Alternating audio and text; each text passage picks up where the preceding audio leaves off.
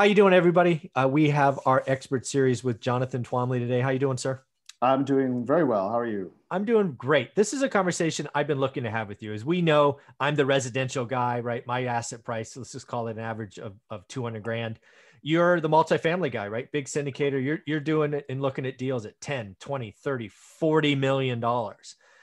Well, there's been a lot of chatter about capital gains going up. There's been a lot of chatter about the stepped up basis going away. And just yesterday, there's been some talk about the 1031 exchange being significantly constrained. And I'm like, God, I'm so happy I get to talk to Jonathan tomorrow because I think he's targeting. I think this administration's coming after the big boys. And I'm just this little guy over here buying a house and you're buying this big stuff. So do you feel attacked yet? Well, honestly, no. And I'll Cool. tell you, and the reason is there are a couple of reasons for that I don't feel that way. Okay. First of all, I view this as very unlikely to pass, right? I think it's positioning. Uh, Gamesmanship. yeah, I think it's the 1031 exchange has been under fire ever since it was created, and it was created like 80 years ago. Okay. And it and I didn't even know this, but the legislation has it sunsetting. It's supposed to every 5 years it sunsets, and it's every 5 years it's renewed. So it's not something that I'm overly concerned about. Okay. Because I just don't think it's going to pass, right? I just don't think it's going to pass. Like, it's not going to get through the Senate. Okay. For sure. There's no way. I mean, I could be wrong, but I just would be really, really shocked if it does. So we'll talk about that one first. So the 1031 exchange just came out yesterday. They're talking about limiting the amount you can 1031 or I think it is every year, right? It's still proposal, so who knows where it lands. But they're basically capping it at some number, and the cap I heard is 500 grand, right? Right. So basically, it's clearly like, hey, we're going to protect the little investor, but the big guys, you guys are on your own. Pay up. And yeah, pay up. And so, I mean, okay, so let's kind of scenario plan this a little bit and see like what would happen if it does pass. Now, just before I get there, though, I want to say the second reason that I don't feel attacked about this is because as a syndicator, you usually can't do a 1031 anyway, right? Because good point. Because as a syndicator, what your investors what they own is a stock. They don't own a piece of real estate. So they are not eligible for 1031. And so you don't go into this promising people that they can do tax-free exchanges. The only way that they can do it is if the entire entity buys the next property. Then you can do lock, stock, and barrel. Yeah. Okay. Right. So if you got one investor who's like, no, I need this money to pay for my kid's college next year, you can't do the 1031. So that has led people to do stuff which is legal. It's legal, but it's the IRS doesn't like it, and if you get caught, there'll be problems, and also there are other problems. What the syndicators do to try to get a 1031 is they do what's called a drop and swap, which is a year or so before you sell, you change the form of the partnership from an LLC to a tenancy in common. Right. That way, everybody owns real estate directly, and they can all go their own ways when you sell. And the people who want a 1031 can 1031. Drop and swap, you creative people. Drop and swap. The other thing is actually relevant to the next conversation we're going to have, which is the swap till you drop, which is the 1031 until you die. Yeah. And then you get the stepped up basis. But they do drop and swap right now in order to take advantage of 1031. Now, the problem with drop and swap is that if the IRS gets wind of it, if you don't do it right, you may be in trouble. The second piece of this is, and a lot of people don't focus on this, in a tenancy in common, you must have unanimity in order to do anything, right? So if you've got a tenancy in common, and just to make it simple, let's say you own 99% and you have a partner who owns 1%, that partner can veto everything you want to do. They can literally stop you from doing whatever they want to because you have to have unanimity.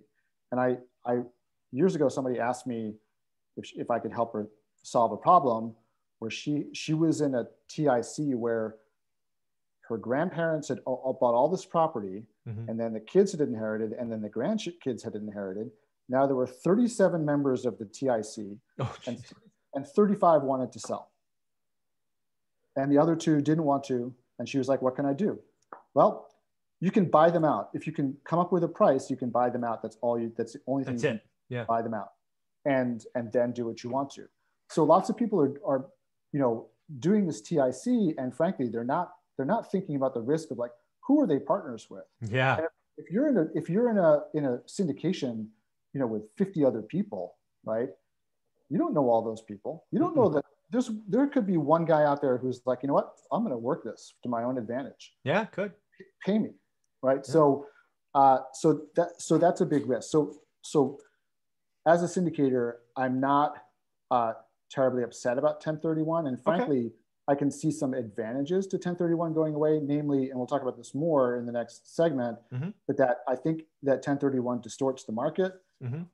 It causes prices to rise higher than they ordinarily would without it, because people are they're paying ridiculous amounts of money to do exchanges, and it drives up the price for people like me who want to buy deals at a good rate of return. So 1031, I don't have any property right now that I'm invested in that I would need to exchange, but if I did, I wouldn't be exchanging it anyway because it's a syndication. So 1031 for someone like me, if it goes away, really, this is not the end of the world at all. It actually might make things better. But let's answer the question. So, I don't think it's going to pass anyway, but let's just think about what would happen if it did pass, if it is capped. I think it is going to cause a lot of pain for a lot of people. I mean, I can't imagine that they would just cap it without having there be some kind of like gradual implementation of it, because there are some people who would literally be bankrupted by the sudden elimination of 1031. Yeah. So, people who are in a situation where they have, refinanced the deal multiple times, or even just one time, but they've refinanced the deal. They pulled all that cash out. Yeah. The cash is now invested in something else. Exactly. When they sell the deal, they literally don't have enough cash coming off the deal to pay the tax with, because they've got to pay their mortgage back, right? Yep. And now they're in they have a big problem, right? Yeah, well, that's exactly where I went. Is as soon as you take cash out of a deal like that, and that's been very common for decades. So it's not like one-off stuff. That was like the thing, right? Go value add, take off 20 million, go buy the next thing. You like kind of daisy chain it together. And what I was thinking is, they can't sell. So now they're just holding forever. Yeah. I mean, you can't sell. You can't sell. Yeah. I mean, look, for a while, it will cause the market to really, the liquidity in the market will dry. It'll dry up. Yeah. That's what I was thinking too. It'll, eventually, like all markets do, when you change the rules of a market, the market adjusts to the new equilibrium. Right? Of course, but it's not. But it can be unpleasant. The transition can be very unpleasant, right? So I think that this would have regardless of whether 1031 is a good idea or not, and I think there's a good argument that it's not, that something else would be better than this.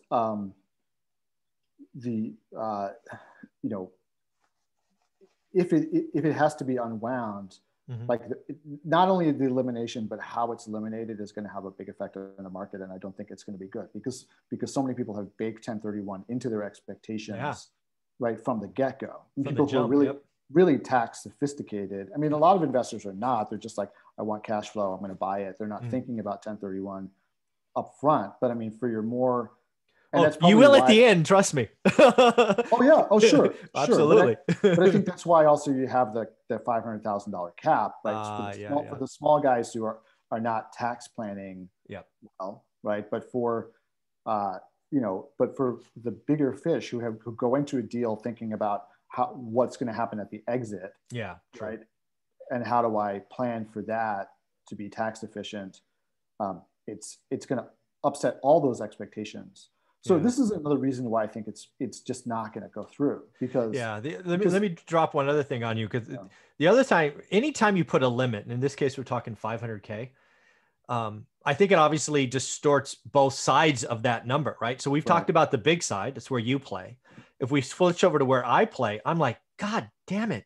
We don't need more competition, right? Yeah. What could happen is people that were playing, you know, at the 500K to $1 million or $1.5 million, you know, slightly bigger deals, they could go, hey, we're not going to go there because over 10 years, you know, 15 years, we'll be above that threshold. We're just going to go buy lots of individual houses. Well, yeah, and look, that I hadn't even thought of that, but this could if you do that, it could result in exacerbating the affordability problem. Exactly where I went. I'm like, oh my God.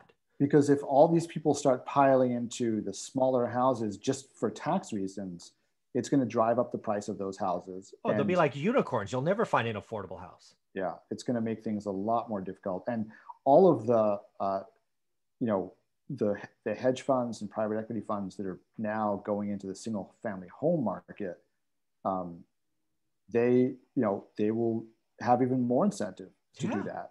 And it's just going to make it more and more difficult for everybody. So I think that this is, you know, whether you think 1031 is a good idea or not, it's one of those things like, you know, when a bad idea is baked into the system, getting rid of it can have really bad unintended consequences. So I that's another thing that would be really harmful about it. And another reason why I think it's not going to pass. I think when cooler heads start thinking about, you know, beyond the politics of it and beyond the ideologies around it, right? When people, when cooler minds start thinking about what are the implications of this happening, I think that's going to cause some votes to be peeled off. Maybe people who were on the bubble about it or people who hadn't really thought about it that much. But this is not going to help really anybody. For me, it's all about the demand side. I mean, I figured, we don't need more demand in affordable housing. I mean, that just frightens me to death. It's just so scary. I mean, if I were going to get rid of it, I would say the legislation I would write would say something like 1031 is eliminated, you know, in 2021, like in the year 2036, you know, done. Like you've got 15 years left of this, but plan accordingly. And I think that it would change the market, but it's just like people acting with bonus depreciation right now. There are a lot of people who went sort of, you know, nuts with bonus depreciation and opportunity zones and stuff. And all that stuff but there were like a couple of years and people kind of strategized around when they could do it. And now it's phasing out and people are planning accordingly. So I think if they were to get rid of 1031, they would really have to say like, this takes effect, you know, later, or they scale it down. You know, it's like you get all of it for the next 5 years, and after 5 years, it's scaling down until it's completely eliminated. Otherwise, you would just cause pandemonium. So. All right, so that's that one. Let's talk about the capital gains raise to 39% federal, which actually is more like 43 when you add in the Medicare or whatever bonus of 3% or whatever it is. And then you and I are in New York and California, so it really could be upwards of 53 or 56%. Yeah, it's crazy. It's crazy, right? And when I think about this, the message is it only hits millionaires. But you and I both know when you own assets, and especially if you own assets for decades, it's not that hard to hit that number. Yeah. So again, I thought about I think about the people that played by the rules, right? I think about the policeman, the teacher, really the people highlighted in The Millionaire Next Door, right? That legendary book that did it right, lived below their means. They bought a rental house every 3 or 4 years. Now they're 75 years old. Again, they played by the rules and they were looking to exit and they were happy to pay 20%, right? Cap gains because they just wanted to be out. But now they're staring at 53% plus depreciation recapture. I did some math with the CPA over the weekend and they could pay, you know, they could lose 61% of the gain. It's just crazy. Well, if 1031 stays in place, then it won't matter because they can do 1031 and they can, even when they're old enough to retire, there are vehicles that they can 1031 into that are basically passive investments like a Delaware statutory trust or something. So they could still avoid all that tax. Okay. So it really depends on whether 1031 sticks around. Now, if let's assume 1031 is gone, then yeah, I mean, there's going to be again, I think what you're going to see is people just not selling. Yeah. Right. They're going to say, can't afford to sell. It's been a hard couple of years. I think about the mom and pop landlords a lot because that's a lot who follows this channel. 2020 was all the year about your tenants can live for free. I mean, that was essentially the message. Yeah. And now you're like, damn, I'm done. I want to get out. You're like, God damn it. I got to pay 53% of my cap gains and depreciation recapture. Why bother? I mean, the reason it feels bad is real estate is a long-term planning investment. So I talked to a couple of guys yesterday who started buying in the early 80s, right? And they're free and clear properties, right? As they should be, right? They were bought in the 80s. And they're like, Michael, I feel like I was playing a game. I got to the end and they kicked over the board. Yeah. And again, one guy I talked to never made more than 65 grand. He's like, I'm not a millionaire. I'm not one of these people, but you know what? I bought 8 houses over a 12-year period. Oh, it's just heart-wrenching. Some of these stories. I mean, again, I think I don't think that Congress is thinking about those people. Right? Yeah, no, clearly. I think Congress is thinking about like the hedge fund managers and stuff like that, right? So I think when cooler heads prevailed and I start thinking through the implications of this, I think a lot of members of Congress are going to sit there and think like, God, how much tax am I going to have to pay on those properties that I own, right? And I think that they're gonna realize like, hey, this if we don't keep 1031, this is going to look really bad. And I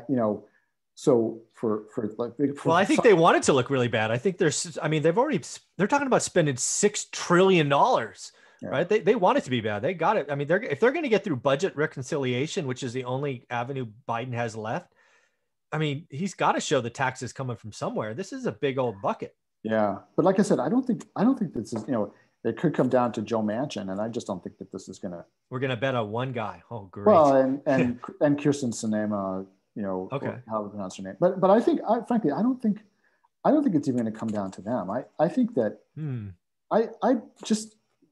like I said, I think a lot of people. I'm willing to bet you. I mean, look, Congress has become a millionaires club. Let's be frank, right? Sure. And and I think that there are a lot of people in Congress on both sides of the aisle that would get really whacked by this. And when they start thinking about it, they're going to be like, hey, this is not really what we are intending here. If we're going after, I mean, honestly, like I think what you could see is like the capital gains tax going up, at 1031 surviving to solve that problem for small people, right? Because for small investors, not small people, but small investors. So, because otherwise, like you said, those people who basically have worked hard and saved their money. They play by the rules, man. It just drives me crazy. Yeah. Invested in bought, modest properties. Yeah. One every 3 years. Yeah. And folks like those. Served a need. Oh. Yeah. Folks like those who are going to have most of their profit, that's all they have. I mean, that's what they built with that plan. I'm going to be 75 someday. I'm going to have 8 free and clear houses. And that's how I'm going to enjoy the rest of my life. Well, listen, you may also, and this kind of gets us into the stepped up basis issue in a moment, but you may also have people doing more cash out refis, right? Well, the big thing I talked to him about is, dude, I've told my students this. I said, you and I need to work out seller financing. I said, that's what we have to do, right? What other income sources do you have? Social Security, whatever. Let's work out. And I had a CPA on the call. So let's work out a seller financing deal so you stay under the 80K threshold. And if we stretch this out, you could pay 0 capital gains if we just do, so, I mean, there's ways around it, but it still sucks. Yeah. You can also do what's called a deferred sales trust, which is essentially a kind of almost like a form of seller financing, but you never the money doesn't come to you. It goes into a trust. So you don't have a taxable event. And then you can use the money to make other investments and stuff. So they're assuming that stuff still exists, then there will be ways around it. But I mean, again, it'll, anytime you change the rules, then that's the thing is they play it. Just, we told them, we always complain about Americans not being financially literate. And then we have, you know, I don't know what, 1, 2, 4, 5% of them doing the game right. And then they get right near the end and you freaking knock over the board. That's not okay. That's wrong. So, all right. Well, let's switch gears to stepped up basis. Because I actually think of all three things that we're talking about. I actually think the stepped up basis has the biggest chance of going away. Right. When we look at 53% capital gains, this new limitation of 1031 or losing stepped up basis, I think of the three, stepped up basis could be the one that is most easily removed. Yeah, probably because it doesn't have the same immediate impact. Like, you know, you die, so what do you care? And and people don't really understand that it exists anyway. I think a lot of people probably feel like, oh, well, somebody's going to pay the tax on this eventually. They don't realize that dropping dead is a big. I mean, assuming that your estate is under the state limit, limit. That dropping dead is like one of the best investment decisions you can make. Yeah. It's true. This is one of my favorite nerdy real estate jokes. I mean, I just always talk about how, like, one of the best things you can do for your investments is just drop dead. Drop dead. So what do you think? Yeah, and a moment ago we were talking about this. You know, we talked about the drop and swap. Well, the swap till you drop is basically the 1031 over and over and over again to pyramid up, and then the dropping part is you drop dead and you pass it all to your heirs, essentially tax free. Yep. Because you have the stepped up basis. You know, now the reason for the stepped up basis, just for background, you in theory have paid the tax. That's the rationale for stepped up basis, and the idea is that everybody pays a state tax. Everybody owes a state tax. If your estate is worth 1 cent or 100 million, you owe a state tax, except you get an exemption from state tax under the cap, right? And so your estate is deemed to have paid the tax, except that you get the exemption. So therefore, because the tax was paid, then your heirs get it at the current basis, right? That's the idea behind stepped up basis. It's not that you don't owe tax. It's that you're essentially, like, in an accounting and tax way, you are deemed to have paid the tax that you owed, and therefore you get the stepped up basis. So, you know, that being eliminated. I mean, one way they could eliminate it is they could just lower the threshold again. I mean, the threshold was $5 million for years and years and years, and then it was raised to 11 million recently. And this is like been a constant, like, back and forth. You know, depending on who's in power, it shrinks or it expands. But, you know, so they could do that. They could effectively eliminate a lot of stepped up basis by just lowering the cap again, back to where it was before. But if they just eliminate it completely, you know, I mean, this will not affect most people because most people don't have any investment assets at all. But for people in real estate, obviously those are who we're talking to. Like, yeah, it's going to mean that if it is eliminated, it's going to mean that your heirs are going to have to pay all the capital gains tax. And again, I mean, I think this is just going to create you know, you used to be able to kick the can down the road with 1031 until you died and then it went away. Now it will just kick the tax headache to your heirs, who will then have the same issues with, like, if you refinanced, you know, and they're not actually getting any cash out. Now, what do? Well, they're just not going to sell, right? So they got to get the cash from somewhere, though. That's the problem with the heirs, right? If it's been 1031 in the mortgage, I mean, it'll get messy. I mean, I think it'll get messy. I think people are what's going to happen is that people will just keep on kicking the can down the road with refinancing, right? They're just going to keep on, or, you know, some people who are really diligent will try to, like, pay down the debt, not refinance, get it to free and clear. But, you know, it's hard to do with commercial property because you have to refinance pretty much every 10 years, right? So, but people are going to have to be kind of disciplined and not take cash out and just refinance at the current principal balance and pay it down. But I think what's going to happen is that, you know, as with every rule change, like every rule change will impact the market, and people will try to evade whatever the new rule is, right? So, just like now, people try to evade the 1031 restriction on syndications by doing the drop and swap, which is it's a gray area to say the least.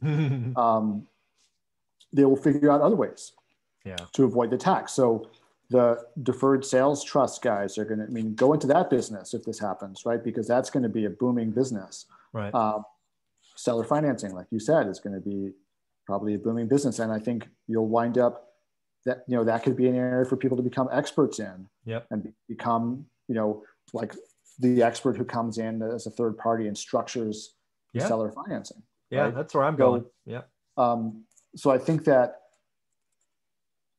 like there's winners and losers for everything that happens, right? So, but the big losers, I agree. I think people who just, on the expectation that this was how things worked, they're going to have their expectations disappointed gravely. And I think also, we're going to talk about this more in the next section, but frankly, I think it's sort of like a double whammy in some ways, because all of these favorable tax rules for real estate inflated the price of real estate. They distorted the market. So if you were buying real estate under those conditions, you paid more than you would have. You paid up, yeah. You paid up because of that stuff. And now to have it taken away means it's kind of like, you wish you could be in the other situation where suddenly Congress gave everybody this benefit and you own property. Now you get like a windfall from the increase in price. But what you've had now is people paying, or even sometimes overpaying, because of tax considerations. Yeah. And now they have the rug pulled out from under them. It's really, it's really a double whammy. So whether you think that it is a good idea, and I'm going to explain in the next section why some of these, so everybody, look, everybody's in real estate because they love the taxes, right? They love the tax benefits from it. So people are going to scream at me for saying these tax benefits distort the market, but they really do. And so we could envision a world in which the rules were different and better than they are now, and kind of understand how these tax rules really distort the market. But nobody sees the distortion because it's like the fish we're all in it together. Yeah, it's like right. It's like the fish, you don't see the noise. The fish doesn't know it's swimming in water. Exactly. Right? Yeah. So we're all in that. So we think like, oh, this is just the way it is.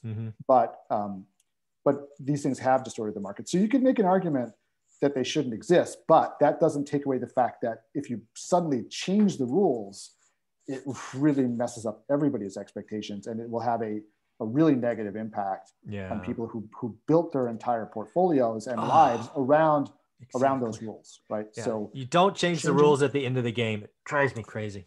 All right. Right. Episode number 3 is going to be fun. We're going to talk about the Fed, inflation, buying frenzies, and of course, distorting the market via taxes. Thanks, Jonathan.